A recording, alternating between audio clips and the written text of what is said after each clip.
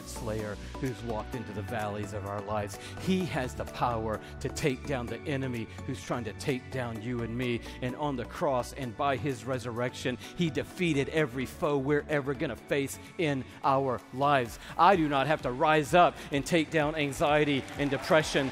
Jesus rises up and takes down anxiety and depression. Jesus is the giant slayer in my life.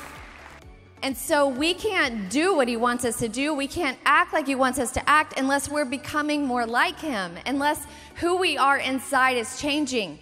We fight for purity when we fight from purity.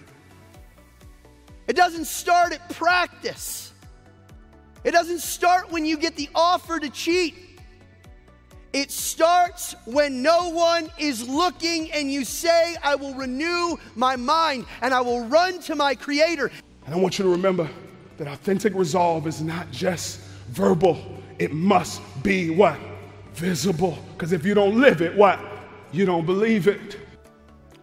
You see, for most Christian teenagers, Jesus is their most embarrassing friend. Jesus is the one they won't introduce to others. Jesus is the one they won't speak of. Jesus' gospel they won't share.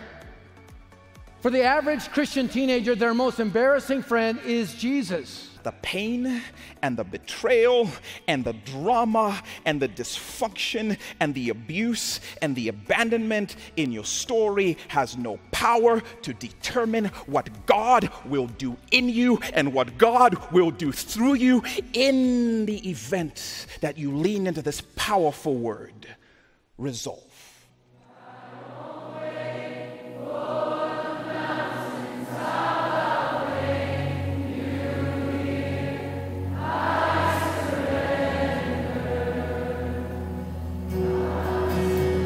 Just your voices.